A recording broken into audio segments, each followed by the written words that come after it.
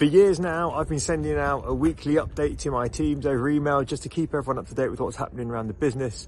And this week, Paul Burgess said to me, you know what, we should put this on video. So here we are, the first of many video updates to see what's going on each week at the museum. Hope you like it. Let me know down in the comments what you think. We managed to get the Piper Gallery back open. We had a brief closure whilst we were working on some of the climate controls and making sure the conditions in here are absolutely perfect to display these amazing objects. We've got a little bit more work to do on that, which will be at the start of March, working with our engineers that have installed everything here. But for the moment, everything is back open. The collection is looking fantastic. Our curators have done an amazing job of the reinstallation. So please do come down and check it out. We got Tiddlers back up and running here in the unbelievably brilliant Thames room with the even more unbelievably brilliant Maddie.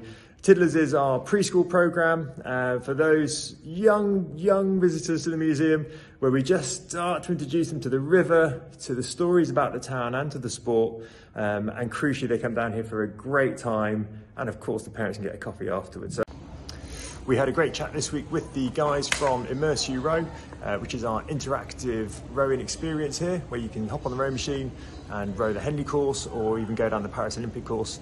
And we're discussing with them what the future looks like for this app here and how we can update it for the museum, but also what we're going to do for our Olympic and Paralympic exhibition coming up in June, focusing on Henley and its links with the Games.